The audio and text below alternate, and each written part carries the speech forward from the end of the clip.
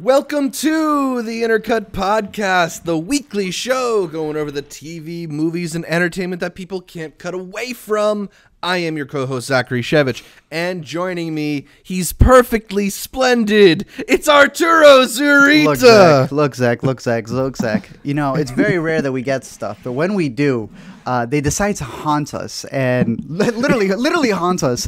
We got this box sent over from the good people at Netflix, which the first time they sent us something, it was that mysterious, like, dark notepad, that diary that sounded like some crazy stalker had just sent you their journal.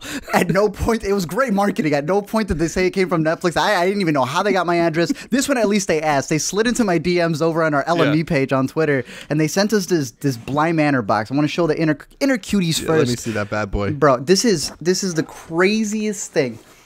Ooh.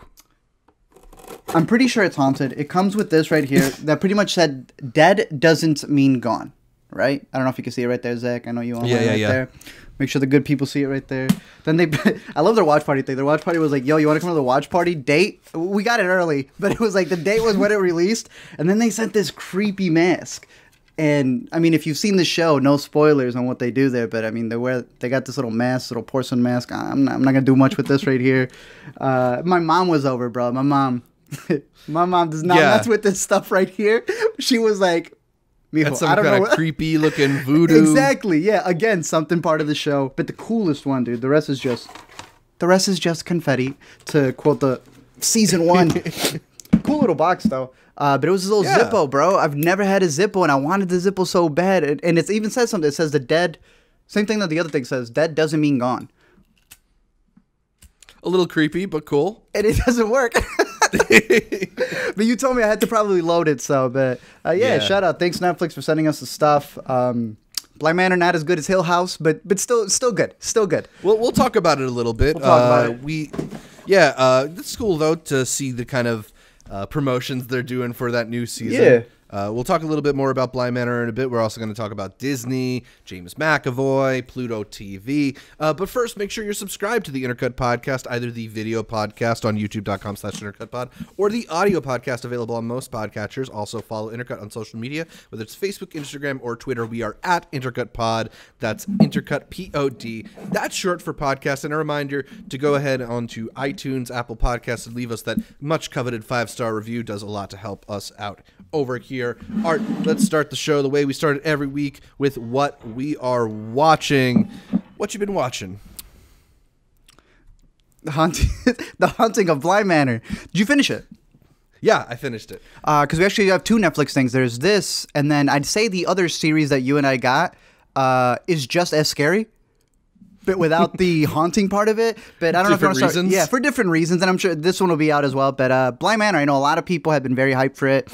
It being an anthology series, so this is the exact same cast that he had for the first time around, but this time they are actually adapting Turn of the Screw. Right? Yeah, so there's some additions to the cast, and I think there's a couple subtractions too. I think the main 2 siblings from the first season of Hill House don't return here. But it's kind of cool seeing the way he sort of repurposed a lot of his cast members in that American Horror Story anthology style and Netflix that Ryan needs Murphy popularized.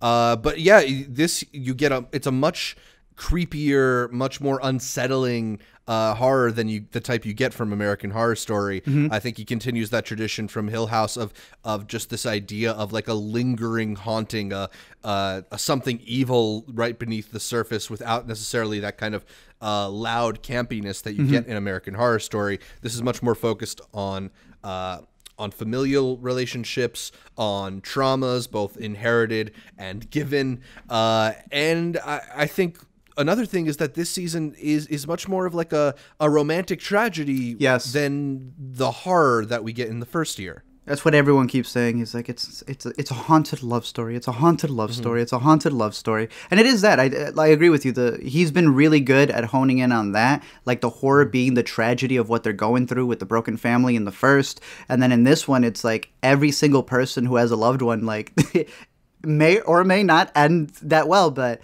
did you prefer it over the season 1 or the first one? You know, I was pretty closely split.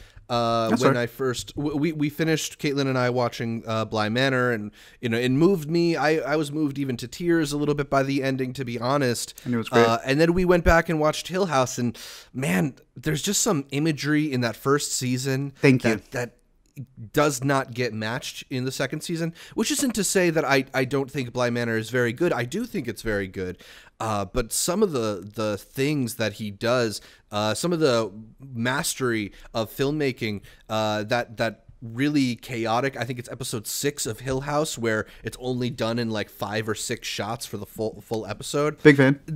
Not necessarily. There's not necessarily anything quite as amazing as that, but I do think the thing that Flanagan has reminded me of with Bly Manor is just how clever he is in his filmmaking, how clever he is in subtly manipulating you, whether that's through the like we're here and then we're not, where where a character turns and suddenly they're in a new scene, or the repeating elements that loops are very big in this season.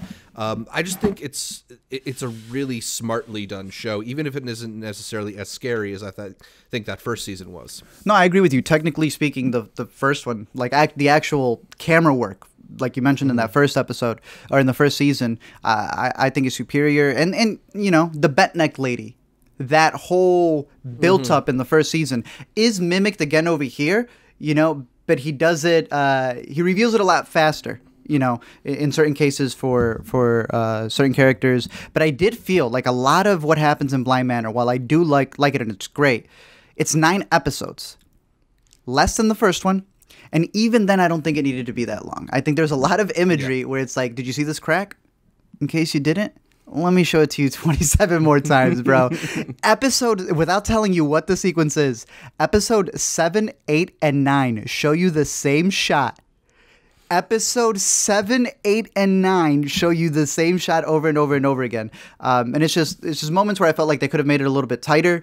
But nonetheless, I still think it's a good addition. And I feel like, like we mentioned it with it being an anthology, and obviously FX is going to take back all of their stuff. So I feel like Netflix is really looking at putting money into a man who already has his crew, like one of the actresses is his wife. He's always good at working with the same people who he has in his cast and his crew and bringing them back. So third movie or show with Carla Gugino on Netflix. So I'm excited to see what they do in the future, whether it be an adaptation or even something original, because it's just The Haunting of whatever. It's a beautiful way to title them, The Haunting of whatever. So I kind of like this approach, and I'd be really interested to see if he'd be back for a third season of it, even if maybe the second season wasn't quite as good. I like we've been saying, I think there's a lot to really like about that second season.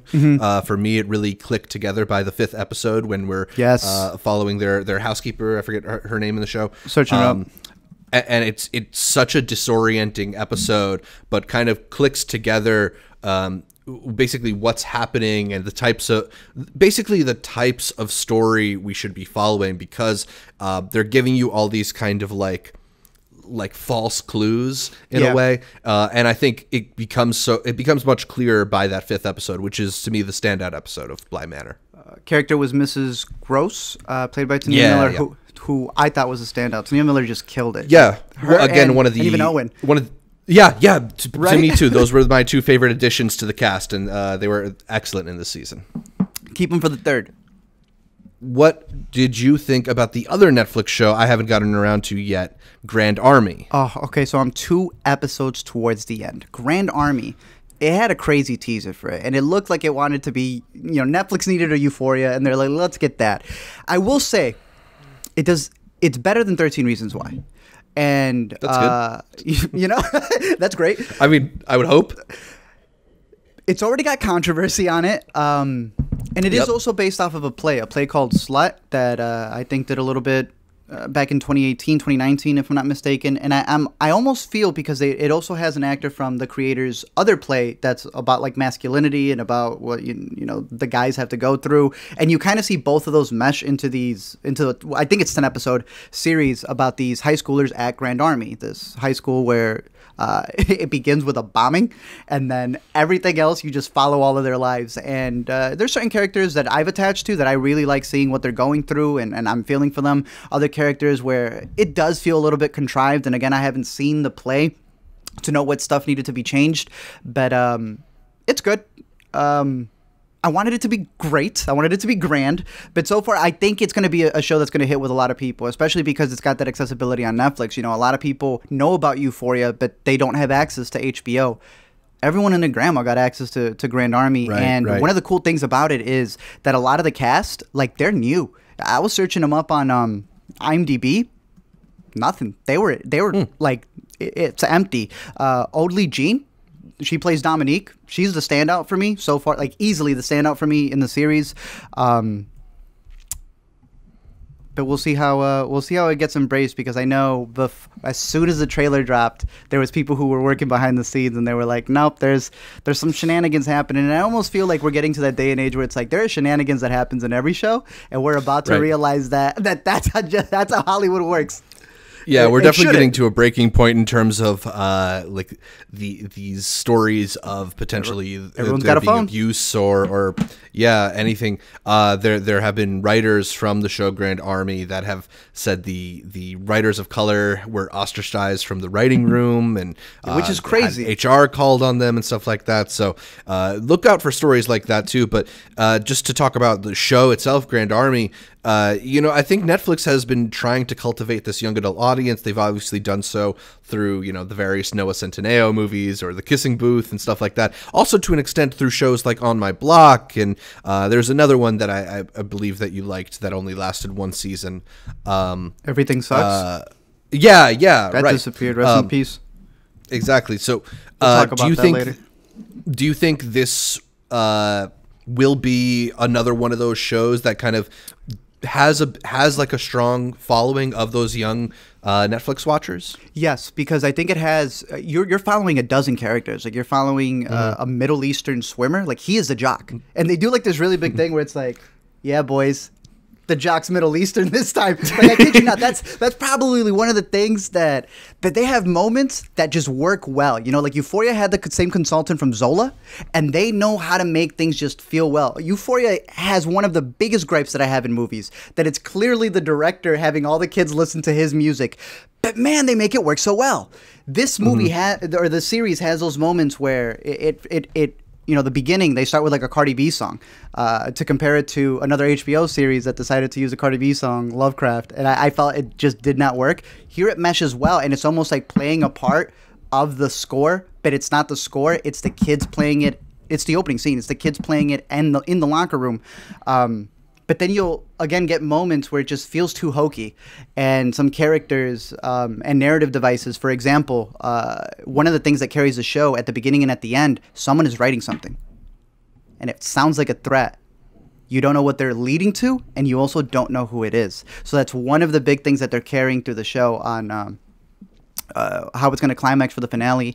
And then I believe it might be extended to more than one season. So it'll definitely be one of those series, if it doesn't get canceled by Netflix, or if it doesn't get canceled at all, like on its own. So we'll see. But I think a lot of people are going to like the show. I've been entertained by it, frustrated by it, all the emotions that I'm sure a teen drama wants you to have, and it's better than 13 Reasons Why. So congrats, Netflix. Very cool. All right, very cool. Interested in still checking that one out. Anything else that you've been watching recently? The only one I wanted to mention was a festival pick that I missed and I really enjoyed, called Charm City Kings. Absolutely good. The doc, though, fantastic. Have you seen the documentary? What's it called? 12 O'Clock Boys. 12 O'Clock Boys, yeah. Dude. Yeah, that's a great one. Wow. Like, incredible. I'm working on a whole video for that because I absolutely love the doc, and I was just like breaking down just the way that he shot the kid, because you're following it. Charm City Kings literally is an adaptation of the documentary, because in the documentary you're following this kid named Pug who wants to make it into the group, and the movie takes not just his ambition or the fact that he's a vet or the fact that he's got the red four-wheeler or the fact that it's his whole story, honestly, translated into the biopic that I know Barry Jenkins worked on for the original script, and then the Smiths came in to help produce. My biggest gripe with the movie, though, and why I think it's nowhere near the doc, it's still a really good movie. Again, you just mentioned Everything Sucks, and I think the kid who is also in Charm City Kings does a much better job at a role like that than he did in trying to do a Baltimore accent. And I then searched it out because I was like, all right, maybe, I don't know. I've only passed through Baltimore a couple times. Yo, I'm being nice on the kid. The Baltimoreans or however y'all identify yourselves, they are grilling this kid for it. But Meek did great. Meek did well. Like yeah, I was about to ask, how was Meek? You haven't caught it yet? No, I still haven't. It's on HBO Max now for those who haven't seen it. It's on HBO Max, and I wish I would have been able to catch it in a theater because they shoot the biking scenes beautifully.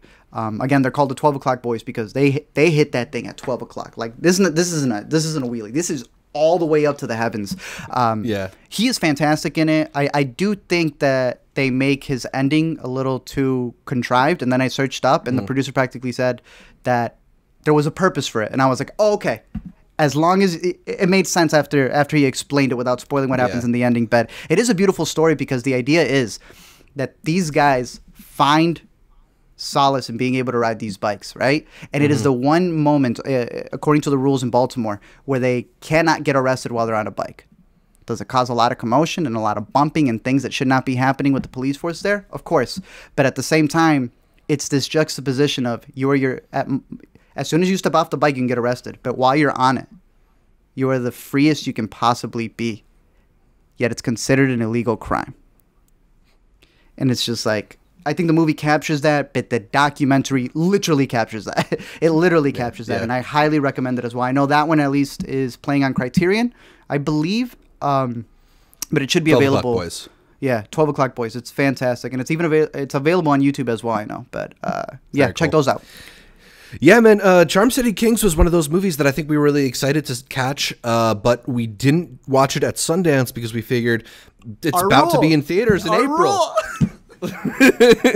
and then the world changed. Actually, I had a press screening in New York that I had requested a spot for. Really? And then I had to get told that we're canceling all the screenings for the foreseeable future. So I almost got it in a screening room. This would have been great I'll to have see. To catch up with it. It would have been great to see in theaters. As for what I've been watching, last time I talked a little bit about New York Film Festival. Break it down. The festival has continued, so I gotta talk about some more movies. Last time we spoke, I'd only seen one of the Steve McQueen movies, Lovers Rock, which I highly recommended. Now I've seen 3. I saw Mangrove and I saw Red, White, and Blue. So that's 3 out of the 5 films that will be released in this sort of small acts collection for Amazon. And I think it's interesting to talk about that as a collection for a second, just because this is ostensibly a TV series. Like, Amazon hired him to deliver a season of television, but these are movies and these are cinematic achievements, right? Like, this doesn't have the look or feel of TV. These are entirely separate installments that one story has nothing really to do with the other than the fact that they're all from a relatively similar time period and about West Indies immigrants to London. Like, it's sort of got a consistent perspective, but they're completely separate stories, and each feels like its own movie. Mangrove is probably the most traditional movie among the group that I've seen. It's this story of the Mangrove restaurant, and again, this is actually based on a true story here, a place that was harassed by the local police and frequently raided until in the course of some marches, several people, including the restaurant's owner, were taken to court over rioting charges. And the first half plays out as this kind of like interesting period drama showing the racial tensions between citizens and the police in London. And then the second half is this like riveting court case, this courtroom drama given to you through the lens of Steve McQueen, a guy that sounds gonna, dope. like, direct the hell out of it, you know? Letitia Wright here is dynamic, really great performance from her, the kind of like fire plug that I don't know if I've quite seen from her in other performances that she's given, and it's a great movie. Like, I'm really into this one. It's a little bit paint by numbers for Steve McQueen, who's a guy who like gives you some kind of experimental perspectives every now and then, but it's a solid movie, one that's a pretty interesting watch and about a really interesting moment. I thought it was the one that was a little more interesting is Red, White, and Blue. It's the story of this young man played by John Boyega, whose father has recently been beaten by police, And meanwhile, he is signing up to become a cadet in training himself. And it's while he's simultaneously dealing with his father, who is going through the courts to try and get some sort of retribution for the attack that he suffered. He is trying to make his own way through the police and fix the system from within the system, and getting shut out by these people who don't respect him and don't view him as an equal. And it becomes this really intense character study of just the weight that would be on a guy like that's shoulders, all the conflicting things going through his head. And to me, this is the best John Boyega performance I've ever seen. Wow. It really gives him a chance to do some serious capital A acting, in which he's wrestling with internal conflicts, wrestling with outer conflicts with the people, with his coworkers, with his family, and it ends on this very downbeat note that just feels so right for this type of story, this sort of unresolved conflict that we still experience in our modern times. It might not be as satisfying as Mangrove, or as just deliciously fun as Lover's Rock was, but I think it has the most to say, and I'm most curious to hear you in particular, your reaction to it, because it's got some really great moments in this one, Red, White, and Blue. It's an hour and 20 minutes. Yeah, so it's a couple of them. I think Lover's Rock is also only 70-something minutes. Yeah, because I was looking at Mangrove, and that's hitting its 2 hours. So that's I don't know. That's just a lot of these are shorter, which makes it feel a little more like it would be TV. But they're full movies, and they give you the full story. He gets a lot done in that hour and 20 minutes. That's interesting. I know we're going to talk more about the idea of that being movies, but really it's TV, and really it's streaming, and it's all that. But Mangrove is considered episode 1, and that I think they're coming out weekly. Mangrove will come out November 20th, and then weekly, Lover's Rock the following week. Alex Weedle and Education follow up, which I don't know much about those yet. And then it ends on Red, White, and Blue, December 18th. So that's the one that they're wrapping it all up on. So that's gonna be dude. A new McQueen project every week. That's dope. That's dope. From the comfort of your own home. That's crazy. Showered with luxuries right now. I can't wait to catch the other two. Okay. I'm excited for everybody to get to watch those Steve McQueen movies. So out of the three, though, Red, White, and Blue is your standout so far. They're all good in their different ways. It's hard to even say that one is so much better than the rest. And I would be most likely to rewatch Lover's Rock because it's so pleasant. Okay. It's such a vibe, as I mentioned last week. But Red, White, and Blue is the one that I'm left tossing and turning in my mind. I think it has the most to say. I'm excited. Yeah. Speaking of shorts, the Pedro Almodovar short with Tilda Swinton, also played as part of New York Film Festival, The Human Voice. I thought that one was absolutely delightful. I mean, I think you get an idea. It's a really great exhibition for somebody like Pedro Almodovar, who gives you these really opulent scenes and these beautiful colors. He's done that throughout his work. This is a nice short package. This was a movie that was filmed entirely after the pandemic started, so it's filmed entirely under restrictions. And I think either because of that, or maybe it just is conveniently working out that way, it's a movie with only Tilda Swinton in it and no other characters. You follow her. She's in the apartment of her, or she's in her own apartment, but among her ex's suitcases, and on the phone with him trying to get rid of his belongings. Okay. And you kind of see her sort of unravel in this way, this very performative way that works because Tilda Swinton is such a dynamic presence and such a great actress that she's just, you want to watch her in these moments. It's not that a whole lot happens, but it's got some really great monologues and some really great some visuals. It's got some clever bits too, because it plays off of this idea that it is in a studio. I enjoyed it quite a bit. I think you would enjoy it too. And if that's something that comes across anybody's plate, I definitely would recommend checking it out, especially because it's only 30 minutes. That one had piqued my interest because I know it was just her, and it had reminded me, I think Cate Blanchett, I know it's completely different, but Cate Blanchett also, I think hers was a feature length, so it was also just her, but I think she played like different people or something like that. Yeah, but here Tilda is just the one character, so that also makes it a little bit different. But I liked it quite a bit. Okay. That was a short, technically. Yeah. I think if we're going by Oscars standards 40 minutes is the cutoff. 40 minutes is a short. Longer than that is a feature, I believe.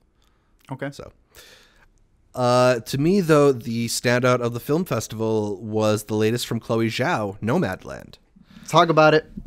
Because this is a movie that a lot of people are talking about as one of the early contenders for Best of the Year. Yes. Definitely a contender for a lot of awards, Oscars, and the like. This one stars Frances McDormand. I feel like it's been done for a little while. People have been sharing, like, there's this one image, the first still image from that film has been around for a little while. But this is a really interesting story about an older woman she's a woman in her 60s. And it takes place, and it starts in this town called Empire, Nevada, which is a town that used to hold a sheetrock factory. But after the sheetrock factory closes, the town kind of dissipates, and the zip code even gets discontinued. So we pick off after that, following this woman who, without explicitly telling us, you can tell that she's kind of lost her life, her livelihood. She was employed at that factory, and she's no longer able to live in the house that she once had. We follow her in her truck with all of her belongings in the back as she moves from job to job and town to town, and it's just this really interesting character study, full of these beautifully observed details, because Chloe Zhao is that kind of director who I feel like can really bring you into the intimacy of a person's life without necessarily being exploitative. She just puts you on Frances McDormand's shoulder as she goes about her routine, as she meets these different nomads and nomadic communities, as she mingles with trailer park communities, or at one point in an Amazon factory. I don't know how they got permission to film in one of those Amazon factories, but they've got some scenes in there. And it's just a very interesting story that I think would be a bit of like a Rorschach for people, kind of in what you take out of it. Like, I can imagine people thinking this is like a film about what it's like to be alone, or what it's like to age, what it's like it could be a film about what it's like to not want to accept help from people around you. To me, it's a film about like the declining of small town America and these disappearing jobs and the lack of like a governmental safety net for so many of our aging citizens, who, like this woman who is still young enough to work, but not old enough where, or she's not so old that she's going to retire, but she's not so young that she can just pick up and start a whole new career. And she kind of doesn't have a place in modern society. And I think the way that the movie illustrates that is really elegantly done. Some beautiful cinematography, a really amazing film score, which I found out recently is disqualified for the Oscars already. So why does it use? That's depressing me. Yeah, it uses previously written material, which one of my least favorite rules, because that score is so good. Yeah, man, I'm excited to talk about this movie more with you, because I think you're gonna like it too. It's a lot of really interesting stuff here. Chicago Festival is playing it. The only thing is, you got to see it virtually. Yeah. Well, I had to pay $100 at the drive-in, which, you know, by Chicago standards, opening and closing films would be $50 a piece. That's how much I paid for La La Land back in the day. I might catch it. I know it comes out December 4th, but hey, Chloe's got this, which, were you a fan of the writer? I need to catch up with the writer now, because I really liked this one. I mean, and to think that she's got what could be one of the biggest Oscar contenders, then she's going to follow up with a massive blockbuster with Eternals. It's got a enormous cast. It's like going to be one of the first really true international movies that I think Marvel's trying to do. That's also like a singular movie. Frances McDormand, the last feature film she was in, because I think that's why you were mentioning that the still has been around for the longest time, because remember, she won for 3 Billboards back in 2017. Yeah. And I think already then people were talking about, like, oh, she's also got this upcoming. What's going to be the next one? Because since then, I think the only thing, she did a small voice in Isle of Dogs, and she voiced God in Good Omens. I don't know if you ever saw Good Omens, but this would be her first big role. So to come back and just with all these heavy hitters, I know one of her biggest things when she won the Oscar was like, I'm only going to take roles, you know, besides playing the Lord, where it's going to be something massive, and it sounds like this one delivered. So I am excited. I might pay that $100 to go see it. I'm not gonna lie. It's really good, man. I don't think you would regret it. Okay. I don't think you would. All right. I also want to talk about another one of my favorite movies from the festival, The Disciple. Dude, I don't think I've talked to you much about this one. But I was looking through your stuff to see, all right, what did he like that's going to be playing at Chicago? First of all, none of them. But I saw Disciple, and I had no idea about this movie. What's it about? Okay, so interestingly, we got that question a couple weeks ago about our favorite Indian movies, and I said that I haven't seen a lot. But one movie that I have seen that I shouted out was Court from Chaitanya Tamhane, and I am glad I mentioned that because boy is back. Chaitanya has got another movie.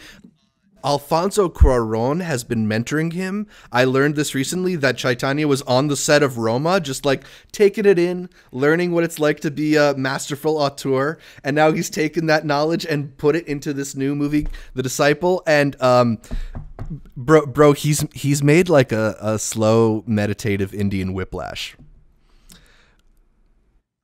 This is a movie about... Is your screener link still available? Oh man, I wish, What? dude. So it's a movie about this like aspiring classical musician, and he works as sort of an apprentice to this famous Indian musician. And throughout the film, he's studying the greats and he's practicing and he's putting, that he's got that same sort of like drive for greatness that Whiplash does. But the thing that's so interesting here, in opposed to Whiplash, is just like this movie refuses to give him wins. He just like it follows him as his dream slowly withers out and dies. And I like, as depressing as that sounds, it's just such a beautiful story about like not everybody gets to do the thing they wish they wanted to. And there's just some scenes where you'll have chills. The expressions from this main guy are so right, and it's beautifully done. It's got a cinematographer that was recommended by Cuarón to Tamhane, so it's got that look too. Man, I was just really, really impressed by this movie. I don't know. It's definitely doesn't have the like adrenaline that you get from Whiplash, but that same sort of like I feel you. That mental like difficulty, that tension is so present throughout this one. I was super, super into The Disciple. Damn, I gotta rent Court then. Yeah. Okay. Yeah, and check out Court if you can't check out The Disciple, because Court is really, really good, and I think a good indication of where this guy is going, because I think we've got a really interesting filmmaker here. In 2 movies, he's blown me away. I mean, the man's like, what is he, like not even 35? He's around Chazelle's age as well, so... Yeah, yep. Studied under Cuarón himself? Depressing that he's doing this and we're doing a podcast. I'm depressed that you were watching these movies like The Disciple and I was watching some Blumhouse stuff. Because I got Nocturne, which again was Blumhouse trying to do a similar with Sydney Sweeney, another type of Whiplash. It wasn't there, and I was like, I guess we're not gonna. It's because I wasn't in New York. All right. Wow, consider me hyped. Okay. All right. I had no idea what this was about at all. Okay. I'm excited. Just a couple others that I saw. I saw the documentary The Truffle Hunters, which was one that was also at Sundance. And? Really, really like this one. It's gorgeously shot. Got these really amazing visuals, and then you've got this really interesting community of these Italian guys who go out with their dogs into the mountains looking for truffles, and it's mostly about the bond between these older men. It's all older men and their dogs. These people who are like, in some cases, they don't have a wife, they don't have kids, they don't have a family. They just live to hunt truffles and treat their dogs nicely. It's really sweet in parts. There is some like sadness that breaks through. Like there's a whole subplot of like the competition ends up making people like poison each other's dogs, but like. For the most part, this is just a really interesting subculture that I had never heard about. And it's captured just absolutely beautifully by these cameras. So I'd highly recommend The Truffle Hunters. Another Sundance movie that was at New York is I Carry You With Me, which I believe was Alina's favorite back when we were at Sundance. Yes, sir. And... man, I see why the Heidi Ewing story, part fiction, part nonfiction, It's just a very, very beautifully articulated story of like what these two lives would be like growing up under these conditions, and the balancing of the desire to live life as themselves with the societal pressures on top of them, whether that's the homosexuality stuff or the eventual border crossing stuff. It's just such a lived in experience that she captures here that I was really blown away by the movie, and I was glad that I finally got to catch up with it. I know you also really liked it out of Sundance. Yeah, I really liked it. I know this one was supposed to come out along with Dick Johnson a lot earlier in the year, so hopefully it still gets a release, because I know Sony Pictures Classic picked it up, so I know that they were trying to take this and do some stuff with it. But yeah, it's a beautiful. I know she doesn't like calling it a hybrid, but it's a lived-in movie for sure, because it's still it's happening. That's the craziest part. It's got even if it's got mostly a narrative thing going on, it's so rooted in the true story that it's telling that I feel like you gotta. It is that hybrid, even if she rejects the definition. I know, and the homies were there. They were there at the first screening because Alina had no idea she was at the world premiere. She had no idea she was at the world premiere, and they come out and they're there, and like you know, some lady was like, "So are they legal?" Bro, she just said, "Snitch." Go try to snitch. Nah, they're in here. So I'm glad you liked it, dude. Because I'm curious to see, because a lot of people were demanding a follow-up and stuff, and I was like, just let them live. That's what the story's about. I'm glad you liked it. Yeah. The one notable one that I did not like as much is French Exit. This is the new one from Azazel Jacobs and Patrick DeWitt, starring Michelle Pfeiffer and Lucas Hedges, about an aging Manhattan social life who moves into an apartment in Paris. I feel like it's trying to have this sort of like quirky Wes Anderson, like, dude, it's funny you say that. Hoity-toity people and how much they live in like a separate world than us, and I just didn't find it funny. I found it cloying, and I found the characters to all kind of be a little bit despicable. I just wasn't really. I never really got onto this movie's wavelengths. I was hoping for it to end. I really didn't dig it. I'm sorry. A lot of people have their hopes on Michelle Pfeiffer potentially getting an Oscar nomination for this performance, and like supporting lead. She's fine. She's fine, but it's one of those movies that I just don't think is good enough to support the kind of performance that should be Oscar nominated, Okay. I'd like the movie to be better to really even consider her. It made me not like Lucas Hedges, which is, I know, your corner, and I really like him, but man, he's got like this dweeb energy throughout it. I've been telling you. I don't want to say I don't know, man. It's just the case. I'm still on Lucas Hedges Island, but not for French Exit. I can't do French Exit. It's funny that you mentioned Wes, because I keep hearing this movie's title, and I was like, Dispatch? And it's like, no, right. Exit. And I was like, oh, okay. I keep confusing the two. So it's funny that you say how similar it is. I've actually had a lot of Azazel's movies on my watch list. The Lovers was I one. like Terry. Okay, I haven't seen Terry, but The Lovers, and then he's got another one over here. Let me check. From way back, 05, The Good Times Kid. Both of those have been on my watch list, and now I had Terry on it as well. I like The Lovers also. I think you recommended that one to me. So, hey, he just doesn't have to work with Lucas Hedges, Yeah, you just gotta. No offense to Lucas, but yeah. All right, can't win them all. That's fine. And then we got two more from New York Film Festival, On the Rocks and Gunda. Yes, sir. Which one do you want to go with first? Oh, we're talking about On the Rocks. All right, so the newest from Sofia Coppola, the A24 movie. It is in some theaters now and should be on demand, believe, by the end of the month. October 23rd. That one. There you go. On Apple TV Plus. It's about a young mother reconnecting with her father. The young mother is Rashida Jones. The father is Bill Murray. I'm sure they have character names, but it's Rashida Jones and Bill Murray. And it's Sofia Coppola, so it's kind of a look at this very opulent lifestyle. She does not make movies about people who don't have like full and thriving 401ks. Like she's got an eye for the luxuries of life. It's a movie in which people apologize to others by giving them diamond encrusted watches, Cartier watches. You know, if you're interested in that kind of lifestyle, I think she's one of the foremost documenters of it. For me, most of this movie's pleasures are in the wry wit between Bill Murray and Rashida Jones, two performers who I like quite a bit. And I think they're actually a fantastic match for each other, because I think both of them are at their best when they're kind of disaffected and affectless, right? Like they're not so hyper emotional. They kind of can be dry and go back and forth.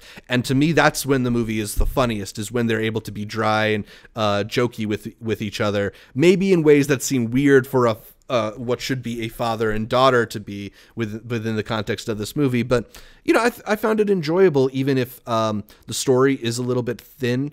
You know, she is worried that her husband's cheating on her and uses her father to try and figure out whether or not that's the case. But I enjoyed spending time with this movie, even if it is very light. I agree with you. A lot of people were very critical on it. And like you said, yeah, it's a little bit thin, but Bill Murray, who plays Felix, and Rashida Jones, who plays Laura. There we go. They were fun, dude. I don't know what else to tell you. Yeah. There's the cop scene I thought was hilarious. He says this one line like, "Oh, it must be really great to be you." He goes, "Wouldn't want to be anybody else." I'm almost, I don't know how much inspiration of it comes from Sophia herself. You know, like I just kept looking at Bill and I was like, is this how Francis Ford Coppola is? You know, because he's supposed to be this super rich guy who also, you know, cheated back in his day, did all this stuff. And like you said, because of the relationship that they have with each other and because of the circumstances with them being so rich, you actually have just like this openness that they have. And I mean, they're filthy rich as well. I know one of the aspects of it early on when they were filming was that flower shop.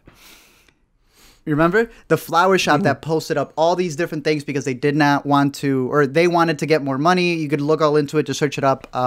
And there was like this whole big debacle that was happening because the flower shop owner didn't want them to capture it.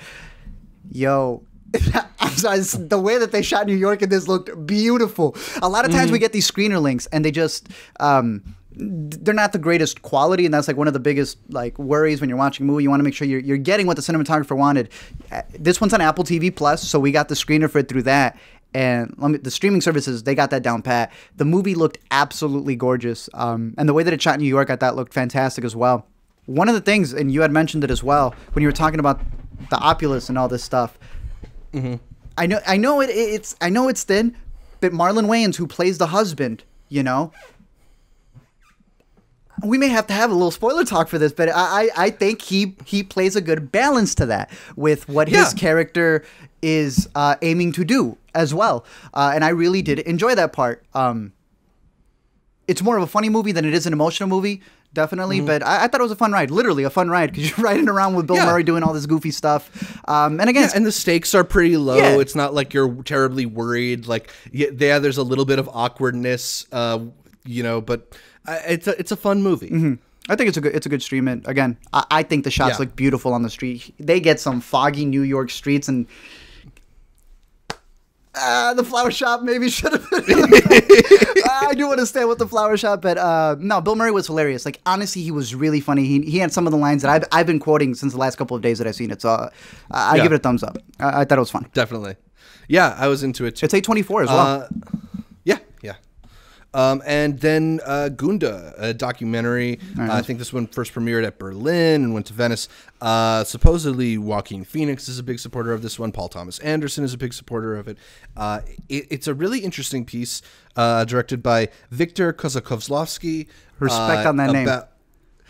About just sort of daily life on a farm. It follows a pig and her piglets. You see some cows. I almost said moose. And there's not really much else to it. There's not like a real story here. There's no dialogue. You just get the sounds of hooves on the dirt and animals doing their thing. And it's kind of amazing how they're able to capture some of the scenes. Like, it definitely feels like they must have been at this farm for days and days and days in order to get some of these shots. The the cinematography is just out of this world. I described it on Letterboxd as like if Lubezki shot Planet Earth. You know, you get these tracking shots where they follow alongside as the pig walks and the piglets all chase behind. I talked to you on Twitter about this one shot of the cow that very slowly creeps in and lands right on its eye as like a little like tear falls down from it. I don't know if cows can actually cry, but that's what it looked like. It's such a stunning collection of visuals, and it eventually does kind of give you a little bit of a story, and that crazy emotional gut punch by the end. I don't know if it's like converting me to veganism, but like it definitely made me cry. I was surprised with how much I liked Gunda. I've been hearing about this since when it premiered overseas as well, and it was that divide of this is an utter masterpiece, and then other people just going, literally just take your camera and go shoot some animals in the cow. It's the most pretentious thing I've ever seen. And I know it's going to be somewhere in the middle for a lot of people. I know a lot of people may even like the message, but they think the movie's too long. It is produced by Joaquin Phoenix. Okay, there we go. It explains his entire Oscar speech now when you think back to what he said. This is the epitome of showing and not saying a damn thing. Mm-hmm. The director had said he added absolutely no extra sounds. There is no, I don't want to call it ADR, but there is no sound effects. There's no Foley that's happening. He said every sound was captured there. He shot it in black and white mostly because he wanted to get the soul. He was very big on saying he's not humanizing the animals because he thinks humans always need to like personify something. He's like, no, what I'm trying to tell you is that they have their own soul. Is that this is Gunda. This is Gunda. Mm-hmm. These are piglets. These are the cows. This is where she lives. These are all the things that she does. There's no score. I agree. The black and white looks beautiful. He had based this off a painting. Hold on, let me see what it's called because I don't know what it is. And I think it's a Norwegian painting. It's called The Young Bull. And in that painting, it's all the animals are staring forward except the farmer. And I was listening to all the interviews from the dude. He grew up in a farm. And he fell in love with this little pig that he had. Spoilers, I guess, if you want to cut. Double tap right there, the J. We got the breakdown in the bottom. You can jump ahead. So I'm telling you right now. He said that was his best friend, and by Christmas, he was sitting right there on the dinner table. And like this man was really big on that idea of like he wants to seduce you with this movie. Again, he's not trying to tell you that these are do not humanify, do not personify these animals. These animals have a soul of their own. And like the stuff that he was talking about when dealing with Gunda herself, like when he was shooting her, he's like, not that he had conversations with her, but like Gunda would look at him and be like, what are you doing? And it is a slow movie, but it is one of the most beautifully shot. I think the poster is one of the best posters of the year. And then you see the shot in the movie and you're like, yo, this is fantastic. I know a lot of people are going to think it's pretentious, but like, I like the way that he ends it. Because I was telling you, I was like, is he going to end it like this? And he doesn't. Because then that would have been like, I said a little bit of a spoiler warning, propaganda. And he's like, I'm not making propaganda. I'm trying to make the purest of the purest. This man really, he does not believe. He says, if you want to tell a story, write a book. That's what he said. He said, if you're watching a movie, he says it's like a painting. That's why I brought up the painting. He's like, we have forgotten how to make movies is what he said. Because you should be able to just see one shot like you do a painting and it should speak 1,000 words. It should not be telling you what it is. And in a movie, it's not just one frame. It's 24 frames a second that you're watching throughout it. And he is showing you this farm, again, with his own childhood and what he carries there. I agree with you, man. I was at the end. I was like... distressed. I was contemplating some stuff. And I was like, this is a film. This is a movie. I know I know a lot of people, you have to have patience for it. Yeah, I mean, look, he's trying to give you a slice of life. And what is life on the farm but like a meditative, like slow slog, right? Like, and in getting to witness all these different things that these animals do, their cycle, and you get to see a little bit of growth from the piglets. Like you kind of need to be brought into that world and to fully experience the final blow, for it to mean something. 15 minutes on that shot, bro. I went back and rewatched that. I was like, greatest performance by by an animal. It's not even a performance because it is to a degree a documentary. But no, I thought it was one of the most beautifully shot movies of the year. Neon picked it up. Neon is on a roll, picking up these documentaries, and again, I can see a lot of people thinking that it's a little too slow, but it's definitely not for somebody who's looking for like a high pumping action, you know, like this isn't like a blockbuster movie. No, it's not going to be something that plays in a lot of movie theaters. But if this idea of like giving you a peek into what life is like for some of these animals, and the idea of watching just 90 minutes of beautiful visuals without dialogue doesn't turn you off, then this is a must see, I think. Easily, and I definitely think it sticks with you because you and I have been talking about it and talking about life changes and talking about a bunch of other stuff. He's got one. Find some Beyond Burgers. He's got one. He's got one. He's got one. That's all I can say. Yeah. And Joaquin produced as well. Yeah. So yeah, we agree. Gunda is definitely worth your time. Maybe even a little bit more than On the Rocks, but lots of really interesting stuff coming from the festival circuit, coming out of New York Film Festival and Sundance, and hopefully people are going to get more chances to watch these movies. I know we'll talk a little bit later about some of the upcoming virtual festivals, but hopefully we've given you a little bit of a preview, and you have some movies to keep in the back of your mind as they start to come out. Yes, sir. Yeah. So let us know what you've been watching in the comments on YouTube or by shooting us an email. The address for that is intercutpod@gmail.com.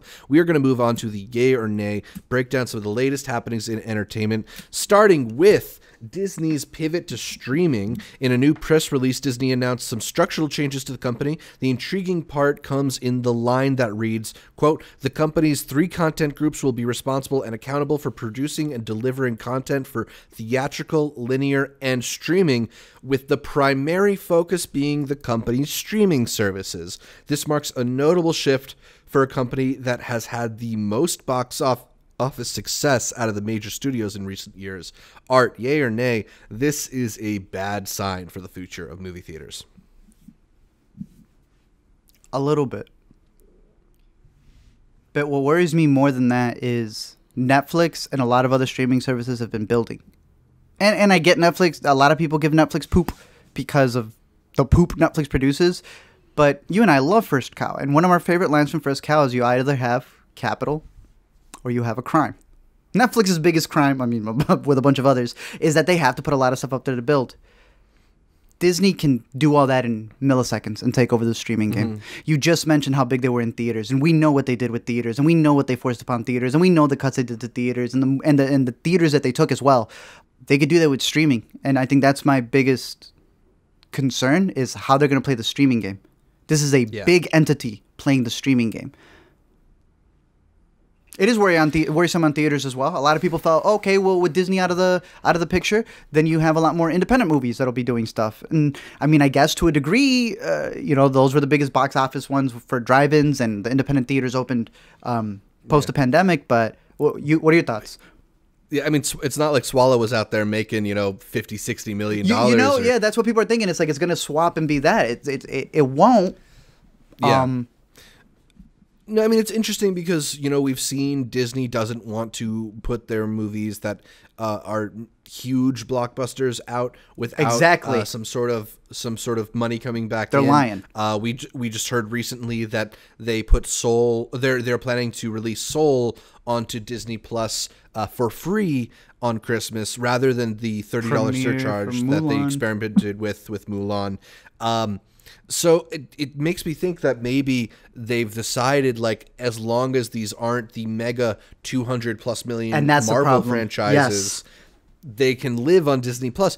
Does that mean we'll never see a Pixar movie in theaters again? Like, I don't know, and that frightens me. But I think this is the thing that we've been talking about for weeks and weeks and weeks on this podcast, of the disappearing middle ground and how much bigger it's becoming. How you've got the movies like The Farewell that people like Lulu Wang really push to make sure they get into theaters, because that's how they get that's how they get their dues, and how they get the hype to build, and then you've got that big hole between stuff like that and stuff like Black Widow that needs to be in theaters or they won't make their money back. And if everything that costs somewhere between there only has a viable release strategy through streaming, like that would be depressing, because those are a lot of my favorite movies, are those mid-budgeted dramas and stuff like that. Yeah, well, I think we'll talk about yeah, go ahead. I don't know. I just like I'm hoping that there's still going to be a place for them, but you know, we're seeing the movie theater industry was already being squeezed, and it's only getting squeezed more and more by stuff like this. You know how Facebook says we want to give people the liberty to do stuff, but it's like, nah, you do have the ability to stop an avalanche from coming. This is Disney going, oh yeah, that's that theory that you guys have about movies being divided. This is our chance to take advantage of that. The moment they strip their middle stuff to go over there, that means everybody else has to do it to a degree as well. So yeah, not that it, I mean, it hurts theaters to the degree that it's going to limit it to just blockbusters. And everybody else, as we'll talk about in Topic of the Week with Netflix and others, they go straight to streaming. So it's changing times. Yeah, and it's been interesting to hear people, like a lot of people on their press junkets recently, talk about 2 years ago, we're fighting it. 2 years to now, it's the changing times, and you have to adapt with it, and you have to this, and you have to that, and it's like, it's a little, not hopeless, but it's you know, it's like, like the fire is dying out. Like, you can't even want that stuff anymore. They're telling you, no, pivot to something else now, and it's, I don't know, it's disappointing, I guess. Definitely. It's disheartening as fans of film and people who want movie to see, theaters room for different types of movies, and different types of movie studios. And I think part of that whole Disney press release was talking about doubling down on their existing franchises. And you know, I think people talked about, it's been the last time that Disney launched an original blockbuster was National Treasure in 2004. Ever since then, it's all been like sequels or based on other IP and remakes and stuff like that. And it sucks to think about a world where even Disney doesn't want to put out an original movie. They haven't. Like, I didn't know it was that long, but like, they haven't. Disney also has announced the director for the upcoming sequel to the remake of The Lion King. Who is Moonlight, and If Beale Street Could Talk director Barry Jenkins. Art, let's keep this simple. Yay or nay, you were happy to see the gig go to Barry? I am happy to see Barry get money. I cannot deny that. When everybody else gets to get their money, I am happy that Barry gets to have it. One little thing. I wanted to see that box set when he finished his career. To have all of his movies from, you know, what was his first one? Because I haven't caught his first one yet. Medicine for Melancholy. Great movie. Moonlight, Beale Street. Jordan Peele said the same thing.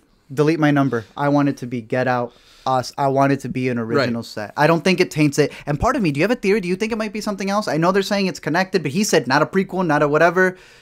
What if it's like hey, Broadway did some crazy stuff with the adaptation. So what if, I don't know. What if it's something else? I feel like he's just kind of, that sounds like director speak to me. That it's like, we're not continuing the story, but it's going to be a story in the same place with the same cast and characters. I know. I'm trying to keep optimistic, because this movie will not be beholden to remaking a movie that people already like, right? Like, now he can kind of do whatever. It just has to take place within this world. Maybe there's a chance for it to improve on the Jon Favreau version. I've speculated that on Twitter. I don't know if I believe that either. I'm in the same boat as you. You know, it's great to see a guy like Barry Jenkins who has dedicated his career to telling undertold stories, to giving voice to underrepresented ideas, who, even when he got the bag from Amazon, he's doing that to make an Underground Railroad show. Like, Barry Jenkins is probably deserving of a break from depicting some of these heavy subjects that he's done throughout his career. But you know, also like you, I am somewhat upset about the idea that I'm not really looking forward to a Barry Jenkins movie now. And that, I still am. It would take a lot to say that, but I don't know, man. We'll wait till we see the trailer, I'm looking forward to the rest of his movies. For sure. Not this particular one. We'll see. Watch it watch he kills it. Watch it's like the most transformative thing we've seen in our life. Like it's an actual true independent film with a $200 million budget. Look, it's got a great cast already. Maybe they can improve the visuals from the first one. Look, this has been discussed since Joker, right? With Joker, everyone said you're going to have to tell your stories in the form of a cosplayed superhero big budget franchise. But you can still tell your intimate story. You just need to put it with characters that people love. Yeah. I think that's what this will end up being. It's worth it for that Twitter video of Lulu Wang holding up their dog. I think that was great. I wish him the best. Yeah, same. James McAvoy and Claire Foy have signed on to a new thriller called My Son, a remake of the 2017 French movie Mon Garçon. The movie will be helmed by French director Christian Carillon, who directed the original as well. In the movie, McAvoy plays a father whose son goes missing, leading him and his ex-wife to search for answers. However, in order for McAvoy to embody a man trying to solve a mystery, McAvoy will not be given a script or any dialogue. Instead, as was the case for the original French film, McAvoy will have to improvise as each scene develops and do the detective work as the scenes unfold. Art, yay or nay? Yes. Do you think James McAvoy is good at escape rooms? I'm about to find out. I'm up for it. I like James. I like Jimmy. You know, I haven't seen Surge. I like him. I haven't seen Surge, which I know also had what was it, Wishaw, I believe it was Ben Wishaw. Yeah. That's on this one. Had him going crazy, right? I haven't seen that one. Yeah. But I saw Trance. And this man can go bonkers on some stuff. I've seen him in Split. I've seen him. I do like James McAvoy.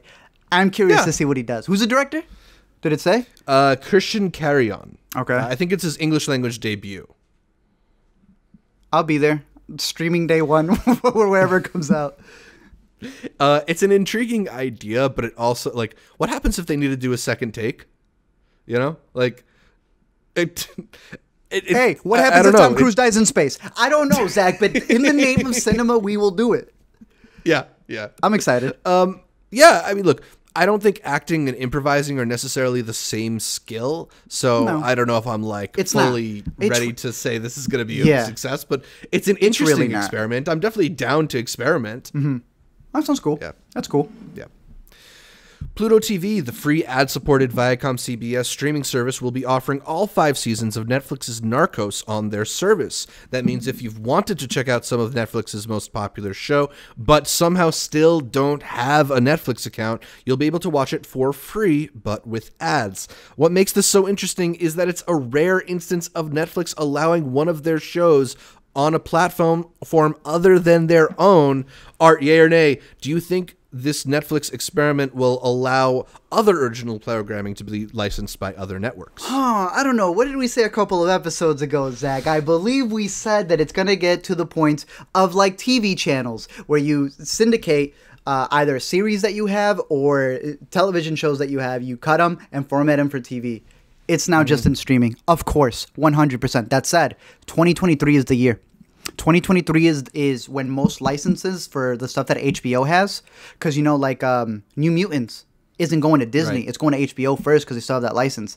It goes up until 2023. I think it may be even closer for Netflix's. So I believe we'll have a period of time where a lot of people are going to want to build their stuff by just keeping everything to their own, all exclusives. But then they're going to realize how you make me. You have to have an open market. You can't have these closed borders, and I believe they're going to start sharing stuff, which and that's cool with it. And I'm always a bigger fan of being able to have it so that people don't need to pay the price, and that you're able to, again, like TV series, when you have a channel, you pay for the subscription service, but it's the ads, it's the commercials that are playing through there, and now they have an opportunity with streaming to have Pluto, Tubi, all the free channels that come when you buy a smart TV, where what's paying for them is the ads you're seeing in between. And then, if you want the better experience, you have to pay your... What is Netflix now? $14? It is getting more and more. It may be even more, so I don't know. Yeah. They also just got rid of free trials, interestingly. So really trying to make some of that money, not give anything away. We've shouted out the Vox podcast, Loud Into the Giants, a couple times. And one of the things they talk about that on that podcast is how Netflix has this crazy overhead, how they've dumped so much money into their original programming without necessarily getting all that back in subscriber fees. We'll talk about it in 20 minutes. For me, this seems like it's a new source of revenue for their huge catalog. Yes, sir. Especially content Yes, that they sir. have that's just sitting around, there. right? Yeah. It's not like this deal means that Netflix can't play Narcos on Netflix. You know? It just means it's somewhere else too. And, you know, it'll be there for, who knows, 6 months, a year, however long. And then if you want to watch more, you got to go to Netflix. It's another way for them to try and bring eyeballs to the platform. That's how it works. People who are like, they're like, no, I'm not going to sign up for a pay streaming service. I'm going to only use the free places like PlutoTV. That's fine. And then they're going to get addicted to Narcos or something like that. And then that's what they bank on. The crack dealer philosophy. Let them get a little taste. It's always been the model. Always been the model. Yeah. Barry Levinson is putting together a new film about the making of The Godfather, with Oscar Isaac signed up to play Francis Ford Coppola and Jake Gyllenhaal set to play the legendary producer Robert Evans. Art, yay or nay, the movie that you want to see a fictional making of about is The Godfather? You named a great cast, and I trust Levinson for the most part, so yeah. It was interesting. Yeah. Because are we getting to the point where we don't just license sequels and prequels and shows, but the making ofs, the docs, everything around it, you know, it's crazy. And just a side tidbit over here, because we'll have an interview coming out with the boys from the doc from Sundance. The doc that's not a doc, but it is a doc. The doc that isn't a doc. Bloody something. Oh, Bloody Nose, Empty Pockets. Yeah. They worked on... I'm blanking on it. The Sony movie that was also at Sundance, Wendy. And they shot a doc for Wendy. Right. They don't have the rights to that. And it was just making of footage. Studios own making of footage. So it's a very interesting thing. I know it's not what you asked, but it's so interesting, the rights and everything, and how much you can really expand a project where all of it is marketing, even the making of it. But I'm excited for it. No, right. I mean, if you're a streaming service and you have all three Godfather movies on your platform, doesn't this sound just like a really great way to get a bunch of people to go back and watch those movies? And yeah, those are already famous movies that have a lot of eyeballs on them. But like, if you're a streaming service, you can package that all together. That's cool. Now it's like, we got 12 hours of Godfather content for you, plus the making ofs. Yeah, it's the further intellectual property-izing of all of our movies. And granted, you know, there are a lot of really interesting stories about what it took to get The Godfather made. So maybe this will be an interesting story. I feel like, you know, maybe this isn't like the number one choice that I would make. Like, I'd love to see a fictionalized version of the making of some of Stanley Kubrick's films, particularly. But, you know, it sounds cool, and you got good talent behind it. I'm pretty much always down to watch Oscar Isaac and Jake Gyllenhaal in something. So it sounds really cool. I'm excited for it. I'm there. Yeah. All right, our last one here. Paramount Pictures has won a bidding war over the rights to a new Cleopatra movie that will reteam Wonder Woman star Gal Gadot with director Patty Jenkins in script from the writer of Shutter Island and Alita Battle Angel. Several filmmakers have tried over the years to get a Cleopatra project made without success. The legacy of Cleopatra looms large in Hollywood lore because the 1963 version of Cleopatra, starring Elizabeth Taylor, was one of the most expensive films ever made, nearly bankrupting 20th Century Fox and changing the way that studios approach blockbuster filmmaking. Get a making up for that. Art, yay or nay, will this century's Cleopatra also nearly bankrupt a major movie studio? Yo, considering it's Paramount, and Paramount has said no to Scorsese multiple times. Yeah. They said no to Annihilation, put that thing on Netflix.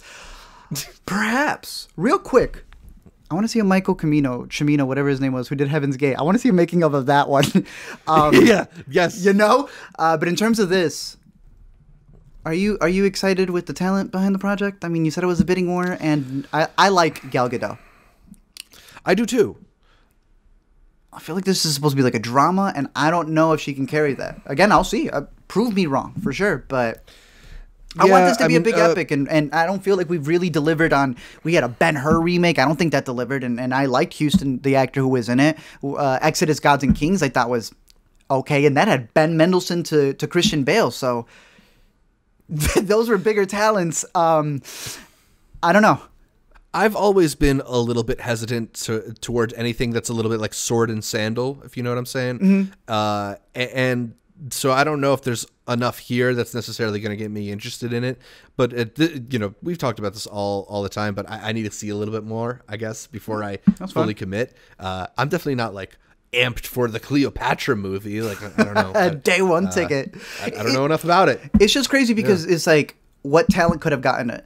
You know, that with it being such a big bidding war, it's like, what could have gotten it, or what else? When you're speaking of that, what else could have been made instead? Directors who were interested at one point in trying to make this, so a bit surprising that they finally got it with Patty Jenkins. But I guess Wonder Woman has given her a lot of cred at this point. It's Cleopatra again. People were saying, what about other figures in history? And does this go back to the idea that, people don't know those people, so it's almost like Cleopatra's a franchise. Cleopatra is an iconic figure that you can make something out of. So I feel like that's another worry as well, where the only people who are going to get the budget for these big productions are going to be products like this. That's about it for yay or nay, but a reminder that if you want to hear a subject covered here on Intercut, be an inner cutie and send us your questions by leaving it in the comments on YouTube or hitting us up on social media at IntercutPod. You can also email us at intercutpod@gmail.com. We're going to move on to our topic of the week. This week's topic, Netflix's approach to TV, because in recent weeks Netflix has gone ahead and canceled several shows, including a couple that had previously been renewed. Young adult thriller The Society was set to start production on season 2 before its recent cancellation, and the critically beloved ensemble Glow, which had already begun production on what was supposed to be a 4th and final season, recently had its plug pulled.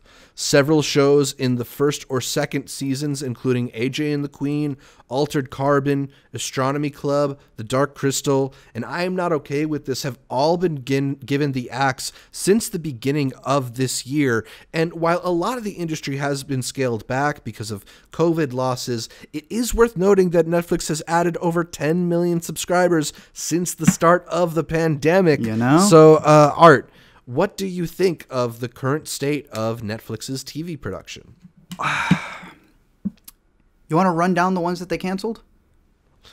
I mean, there's a whole lot here. I don't know if we need to get in every single one, but Chilling Adventures of Sabrina was one that I was very surprised by. I thought it was doing well. That's the spinoff of Riverdale.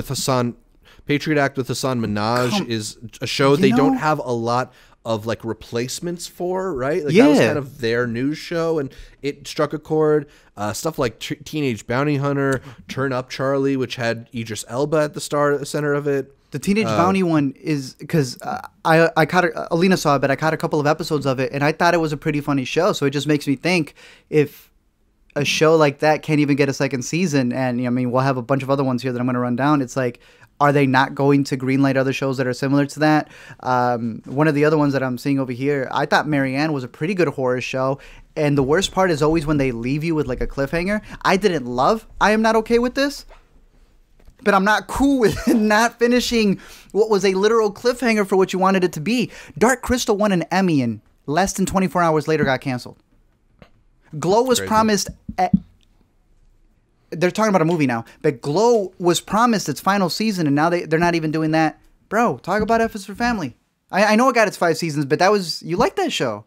Yeah, F is for Family is another show that I like quite a bit, and granted, that at least will apparently be getting its 5th and final season. It hasn't been like interrupted the way that some of these other shows have been, but it's a plethora of shows that have some audience, have had people excited about it, and I think, especially all these shows that were canceled after their first season, October Faction, Next in Fashion, Mortal, Messiah, Osmosis, not giving creators a chance to really fully play out these visions just runs counter to the idea of what made Netflix so great, right? Like the idea was because Netflix doesn't have Nielsen ratings the way that the network shows do, they can be a little bit more attuned to where their niche audiences are following the shows. But I think more and more we're seeing they really only prioritize keeping the shows that have a lot of buzz going around. and not letting shows like this develop an audience, because you know, you look at a lot of the big hits. We were just talking about Schitt's Creek last week. Schitt's Creek is a show that really took off after its third season, and I think the fact that it stuck around for a few years is part of what built that huge community of fans around it. And it sucks because it seems like Netflix is not committed to that idea of letting a show play out the story and find some new things. They're built on this model that seems to emphasize 1, maybe 2 seasons, and that should be enough, because for whatever reason they've decided that's the thing that brings new audiences to the service is the first season of a show and not the 3rd, 4th, or 5th. I think it's like they test the grounds and they see how many deals can we get out of it. Oh, not as many as Stranger Things. All right, on to the next thing. You know, because I'm looking at, you know, when you're dealing with TV, you always have these cancellations, right? We've gone with these cancellations with Netflix as well. American Vandal was one of our favorites. That got canceled. And that's when we started joking, well, if Netflix was known as the network that was saving the canceled shows, who saves the canceled shows from Netflix? Now, we had just mentioned how they're going to be distributing their shows elsewhere. I mean, there's a possibility that it can get picked up elsewhere. They had canceled One Day at a Time. One Day at a Time found its way on TV. Same thing with Tuca and Birdie, which is making its way to Adult Swim for its 2nd season. Really? Hey, shout out to them. That's dope. That's cool. Lisa Hanwell, yeah. You know, so there is the possibility that another network can pick it up, especially with all the streaming services that are coming back up. What better thing than to market a show that somebody else had boosted up, and now you can come and finish? The Society, I'd say, would be a big one. I was looking forward to see where they were going to carry that show on to the next thing. Yeah, I mean, that seems like a show that would be perfectly comfortable on the CW if, like, they wanted to pick that up. You know? And maybe that's just where we're at now, where Netflix is kind of this big dog that can cancel off shows that other networks would then have to pick up. But a big appeal of a show landing on Netflix was that then Netflix would have that whole catalog of back seasons, right? Like, they get Arrested Development and revive it, but the seasons of Arrested Development that aired on Fox are still going to be available through Netflix. Now, I don't think, like, for example, with One Day at a Time, which Pop TV picked up, I don't think Pop TV has the rights to seasons 1, 2, 3 of One Day at a Time because they're still on Netflix. And that also disincentivizes some of these other channels from even giving some of these shows a shot, which is a shame. True. You know, I really want to see what happens with the rest of Glow, which they had been setting themselves up for this final season. It's the kind of thing that actually is pretty disrespectful to your fans, to the community of people paying for your service, because there's all these cliffhangers out there now on these various shows. I know many fans of the OA were really disappointed with the way that show ended, but it's, you know, it just prevents these shows from really fulfilling their creators' visions. And I wonder if at some point that actually turns against Netflix, which for so long now has gained this reputation as being a place for creators to kind of have their full creative vision exploited. You know, Ava DuVernay talks about that. They gave all this money to Scorsese. They dropped these huge deals for Shonda and for Ryan Murphy to make TV shows. And it seems like a lot of that money is kind of sticking with those big people. I don't know. At first, you know, we made, again, there's the Blumhouse model, right? The Blumhouse model is he keeps it cheap and he lets you do what you want. You want your creative vision? Yeah. How does that work? Less money. The more money you have, the more people, more investors who have a say in what the project is going to be. So Netflix was crazy because they went all United Artists back in the day that were just given, you know, we had just mentioned Gates of Heaven. They're just giving all these people ridiculous amounts of money that other people won't. But the reason why they were doing it is because they want a seat at that table. They want to create a table, to be honest with you. They kind of have, talking about how some of the biggest people out there like Disney are now pivoting to streaming. The thing that Netflix was known for, the thing that wasn't good enough at even some festivals. Isn't that funny? When Toronto wouldn't play the Netflix movies, when AMC would have the showcase and they wouldn't have them. Now you have what it seems to be Netflix wanting to invest in only things that it either can get money for or recognition, right? You had talked about all of these upcoming movies. The Hillbilly one with Amy Adams. We were talking about how, there's going to be David Fincher finally getting his Oscar with Mank, a Netflix movie. at the end of the day, it's business, you know, and Netflix, in order to get the reputation that it's gotten, now needs to pay back a lot of debts, a lot of money, a lot of investments that it's put in. And with that comes a lot of cuts. And we realize that they're no different than all the shows we lost back in the day from all these networks that didn't let them finish. Yeah. I am skeptical about the idea of these cuts, though, because it doesn't seem like Netflix is scaling down its blockbuster business, right? They're still dropping $100 million to buy a movie off of Paramount every now and then. Like, they just bought The Lovebirds somewhat recently. Okay. They bought The Trial of Chicago 7 not too long ago. And they are still dropping these mega deals to get, like, you know, the Benioff and Weiss project or to get some other, like, big TV show. And while they're dropping $200 million towards Ryan Murphy stuff, like, how much of that money could have... It probably would have only been a fraction of that money to finish the season of Glow. Like, I don't know. You know, for sure. And it's this thing where... a lot of shows are set up in this way through the various guilds and whatever, where a lot of people get these pay increases in season 3, right? Like the actors are signed on for cheap. Before it happens. Yep. And it feels like that's all they're doing is they're looking at the bottom line. It's like, well, this show costs more and it's not getting more viewers than it did in the first season. But I think that's ultimately going to be a thing that really hurts Netflix when one of the things we've been talking about is how some of the biggest assets for these streaming services are shows like Friends and The Office, Parks and Rec, 30 Rock, shows that lasted 6, 7, 8 seasons. And a big part of why those shows are so successful is because you can really hang out with them. Yep. You can sit and put The Office on That's what people want. For days and not get through the whole thing. And I think Netflix is ultimately hurting their own business if they're not going to give a show more than like 30 episodes or something. That's one of the appeals of binge watching and streaming, is really getting to hang out in a world for a long time. And to me, as just a fan of TV, as a person who's a fan of seeing how a show evolves from season to season, that depresses me, because I'd like to see, you know, what the 5th season, the 6th season of Glow might look like. I'd like to see what a sketch show like The Astronomy Club would have to do to sustain itself for 3-4 seasons. But that just doesn't seem to be in the current Netflix business model. There's going to be less and less. You know, we just finished mentioning how theaters are changing. Streaming's going to be the same thing. We talked years ago about movies and TV are meshing to become whatever Amazon is releasing with Steve McQueen, right? They're episodes, but they're movies. Game of Thrones had the budget of movies. So it's getting to the point that if it cannot make that money, yeah, you know, what you said, they're not watering these things to be something. Yeah. So it's really going to be dependent on politics, you know, who's running the stuff. Like you even said, there's a whole other business side of it as well. On like, you know, I think of sports contracts when you got a rookie and you know right before they're a free agent or what you're able to book them for.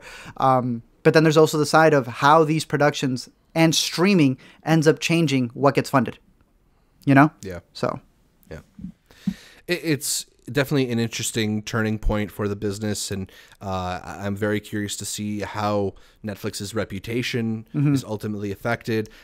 You know, as you said, it looks like they are really going for some Oscars in this year, particularly since there's going to be, you know, a lack of competition. Could we see Mank and Hillbilly Elegy really bring them some of the prestige, and maybe like once they get Best Picture, are they going to shift again? Like I wonder what Netflix is prioritizing now, because it does not seem like they're prioritizing niche audiences in the way that the service once was touting.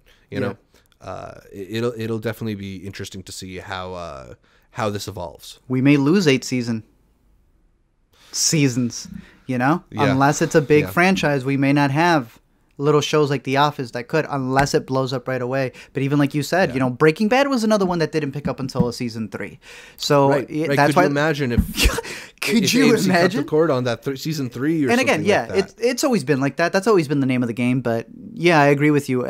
We're just getting to that point with the way that we're meshing movies and TV on. Is it just going to be these miniseries? Are we going to go the route of Netflix? Are we going to lose TV shows and movies and just end up with miniseries? Miniseries of some sorts. Not. It switches the way we see things. I mean, they switched the model to be binging, right? At first they had said, we're Netflix, we're never going to do ads. All right, that's cool. You're just going to do a deal with PlutoTV to do your stuff with ads. Sure. I know you get a cut from that.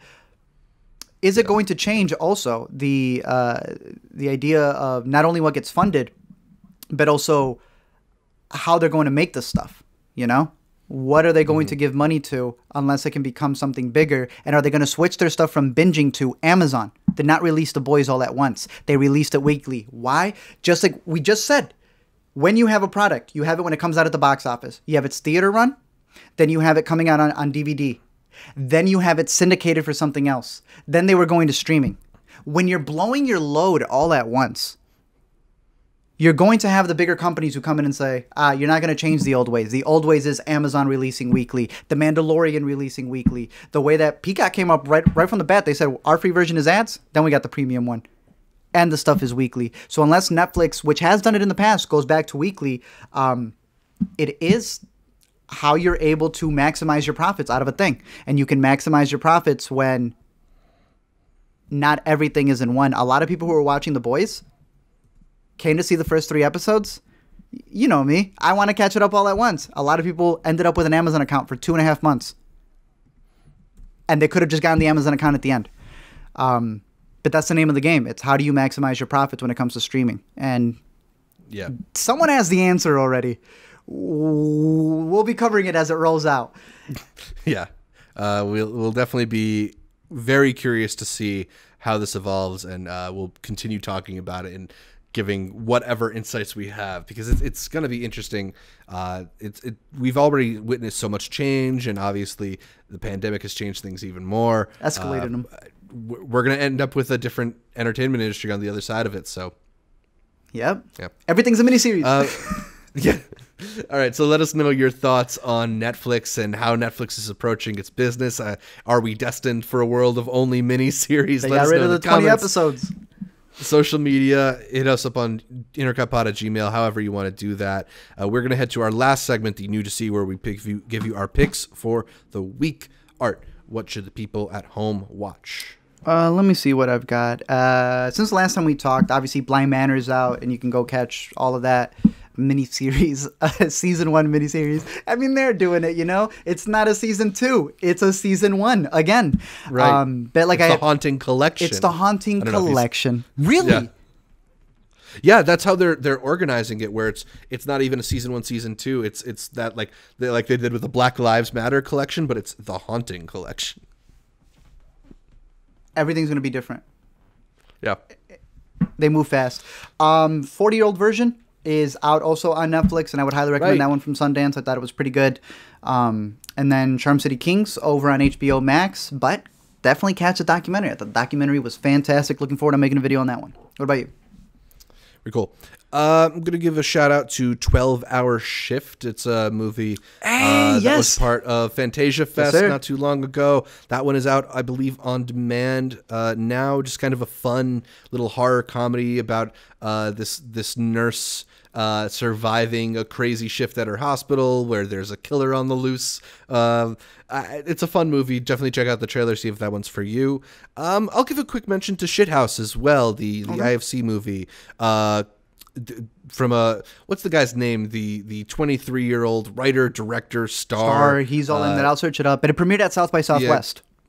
Premiered at South by Southwest. Interesting movie. I think it's kind of trying to be like Before Sunrise for college-aged kids. And yes, sir. I think it's more successful in moments, less successful in other moments. I don't know if the emotional core of the movie really quite works. It feels a little bit contrived, but I think there's just the dialogue is really good, and particularly Dylan Galula, who I've seen in a few things. She's been in The Unbreakable Kimmy Schmidt. She's been in Support the Girls. Here, she's absolutely delightful. I think she's going to have a fun career ahead of her. It's a very charismatic performance from her. It's a movie that I think I would have appreciated quite a bit if I caught it earlier in life. I think if you're a teenager, this is maybe worth it for you. Maybe not so much if you're less in touch with that internal teenager. But yeah, Shithouse. It's a light recommended from me. Cooper Rafe. Cooper Rafe. Yeah, Cooper. He's the one who did all the... I think he's got something, though. I'd be very curious to see what his next movie is going to be. He does. Was it produced by the Duplass? Because this is definitely in the vein of the Duplass brothers type stuff. I think it might have been. It doesn't always work for me, but if it hits, I think it will hit. To me, I just found him too annoying at points. I was like, brah. Yeah. I was on her side the entire time. I was like, brah, leave her alone. Same. But I did like the ending. I was like, oh, this is going to hit for someone. Like, I enjoyed that ending part of it, with it being a college movie and all. So, yeah, I know this one won big at South by as well. Like, it actually won the grand jury, if I'm not mistaken. And, yeah, that one will be out this week. Anything else? Yep. One more quick thing is my this week's podcast corner, because it's a little bit more than a podcast corner. I'm shouting out Song Exploder. It's one of my favorite music podcasts out there, and now it is a show on Netflix. I was about to say 4 episodes out. Yeah, 4 episodes out. One with Alicia Keys, one with REM, another with Ty Dolla $ign. They got a really good one with Lin-Manuel, where he talks about the making of the song "Wait for It," and the sort of premise of this podcast is sort of exploding one song, right? They just dive deep on one song. It's like a 30-minute podcast, all dedicated to the production, writing, concept of one song. And one of the things that the host, Trishikir Shirway, does is he really breaks down each individual element of the song. You listen to the stems, like you listen just to the drum part or just to the guitars, and he'll talk to the artist about like, why did they make the guitars sound that way, or what is it you're looking for when you're adding percussion to a track. And you get an insight into the creation of this music that you don't normally get. And you get some really interesting just moments, I think, in these interviews. I think he's such a good interviewer. I think for me, the Lin-Manuel episode and the REM episode were the better ones of the Netflix collection. But Okay. If you think this series is interesting at all, definitely recommend checking out the audio version of that podcast. They've been doing episodes for years, so there's a big back catalog to select from, and That's they've cool. got some amazing episodes in there too. Song Exploder, both the show and the podcast. They also just announced that they're going to do 4 more episodes in December. Hey. I think, they're doing The Killers, they're doing Dua Lipa, they're doing some really interesting people on that show. So yeah, keep it in mind and maybe check out some of those episodes. You know what's gonna happen? Yeah. Netflix has Song Exploder. They found the podcast. They said, let's boost you up. Amazon's going to be like, hey, genius, you want to take your little breakdowns and come put them over here?